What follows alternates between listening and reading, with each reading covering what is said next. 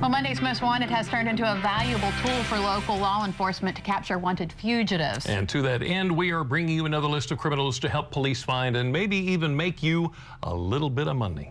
Monday's Most Wanted with Lieutenant Tim Robinson. Thank you for sticking around. So, you actually had a capture. Yes, we did. Yes, we did. Bianca Proc. Right. We found her at a residence. We had some trouble locating her, and we developed some information, and we picked her up at a location in Salisbury this week. Right. So we got one. There we go. And that's, anytime we get one, it's a good week. All right, let's try to get some more. So who did you bring with you today? I brought 6 more, including some repeat profiles that I'm hoping your viewers are going to know something about, that we can probably get them brought in. All right, well, let's start with Clinton Lee Kelly. Yes, Clinton Kelly, he is a repeat profile. We profiled him a couple times before. We last knew him to have an address in Hurlock, Maryland. He's wanted in connection with assault, theft, vandalism charges, possession of a weapon. We have received information that he may have ran to North Carolina. So if anybody has any information where he may be, we can still bring him back to North Carolina. So please keep those tips coming in on Clinton Lee Kelly, so we can get him brought in. Next, we have Alicia Ann Langerak. Miss Langerak, we still believe her to be right here in Salisbury.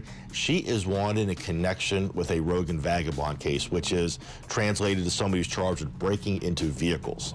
So take a good look at her. If you know where she is, we still believe her to be right here in Salisbury, and we want to get her brought in. All righty, Rodney K. Smith. Rodney Smith, we believe him to be right here in Salisbury. He is wanted in connection with an assault in the second-degree case. So if anybody knows where Mr. Smith is, please contact us. Again, we believe him to be right here in the Salisbury area still. All right, Lieutenant, tell us about Allison Marie Townsend. She is wanted in connection with drug charges. We had an address for her in Salisbury. We've also received information she may have relocated to Baltimore, but she still has ties to this area. Please contact Crime Solvers right away. This is Daryl Anthony Turner. Yes, Daryl Anthony Turner. We have an address for him down at Princess Anne, and he's wanted in connection with a second-degree assault case. Now, Mr. Turner was arrested recently with the help of tips from Crime Solvers.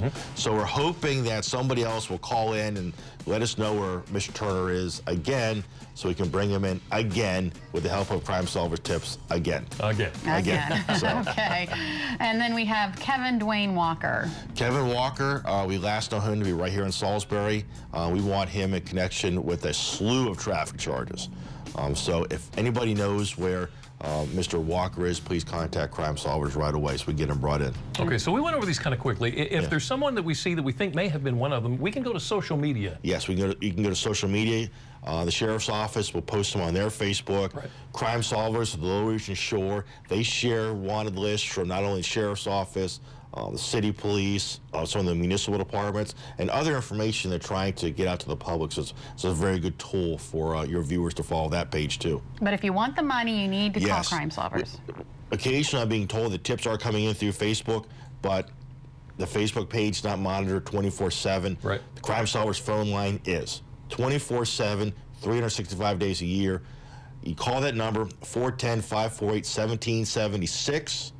A real person will answer that phone, take your information, and never ask your name. Never ask your name. Ever. And they're going to give you a code number. They'll send us the information. It's not even answered at the sheriff's office or any police facility.